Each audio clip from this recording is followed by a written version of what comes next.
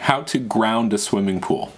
Well, technically speaking, a swimming pool doesn't need to be grounded, it needs to be bonded, and that bonding grid needs to be grounded. The difference is very important and often mistaken within the industry.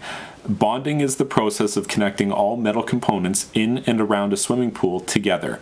When you connect them together with a bare copper wire, you force their electrical potential to be equal.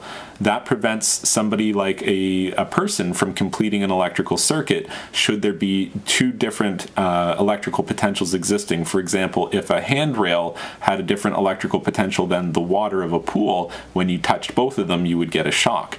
If the pool itself and the handrail are both bonded, then their electrical potential is equal.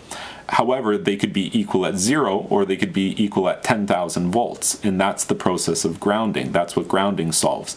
So all of the metal components are already connected via a bonding wire and they have the same electrical potential.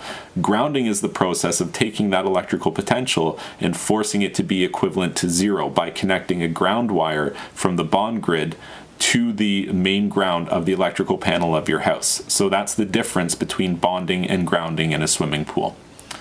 If this information was helpful to you, please like this video and subscribe to the Swimming Pool Steve YouTube channel.